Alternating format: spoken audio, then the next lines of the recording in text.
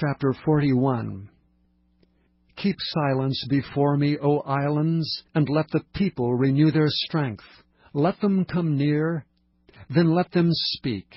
Let us come near together to judgment.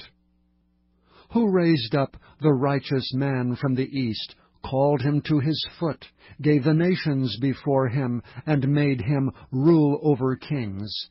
He gave them as the dust to his sword, and as driven stubble to his bow. He pursued them and passed safely, even by the way that he had not gone with his feet. Who hath wrought and done it, calling the generations from the beginning? I, the Lord, the first and with the last, I am he.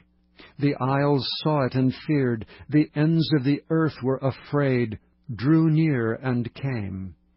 They helped every one his neighbor, and every one said to his brother, Be of good courage.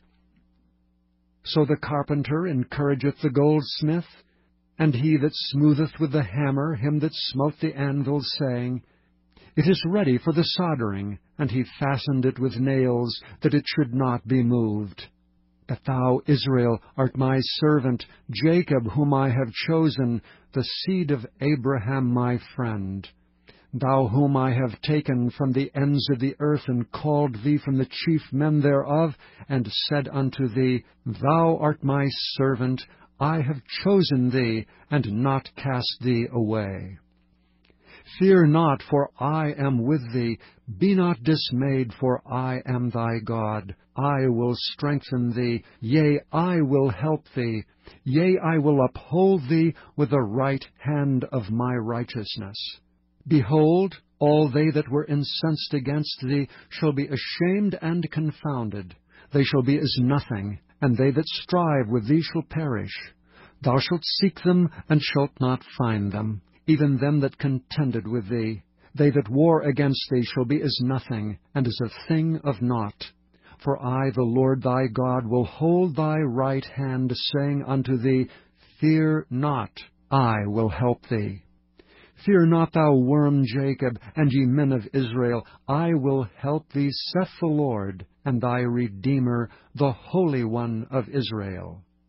Behold, I will make thee a new, sharp threshing instrument having teeth. Thou shalt thresh the mountains, and beat them small, and shalt make the hills as chaff. Thou shalt fan them, and the wind shall carry them away, and the whirlwind shall scatter them. And thou shalt rejoice in the Lord, and shalt glory in the Holy One of Israel. When the poor and needy seek water, and there is none, and their tongue faileth for thirst, I, the Lord, will hear them. I, the God of Israel, will not forsake them. I will open rivers in high places, and fountains in the midst of the valleys. I will make the wilderness a pool of water, and the dry land springs of water. I will plant in the wilderness the cedar, the shittah tree, and the myrtle, and the oil tree. I will set in the desert the fir tree, and the pine, and the box tree together, that they may see, and know, and consider, and understand together, that the hand of the Lord hath done this, and the Holy One of Israel hath created it. Produce your cause, saith the Lord. Bring forth your strong reasons, saith the King of Jacob. Let them bring them forth, and show us what shall happen. Let them show the former things what they be, that we may consider them, and know the latter end of them, or declare us things for to come. Show the things that are to come hereafter, that we may know that ye are gods.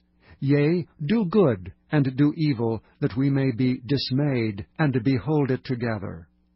Behold, ye are nothing, and your work of naught. An abomination is he that chooseth you. I have raised up one from the north, and he shall come.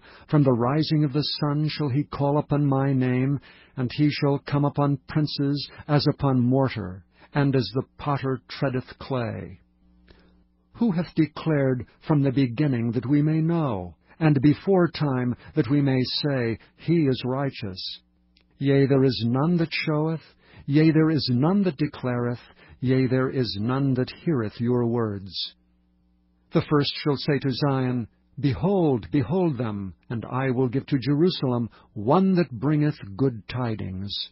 For I beheld, and there was no man, even among them, and there was no counselor that when I asked of them could answer a word. Behold, they are all vanity. Their works are nothing. Their molten images are wind and confusion.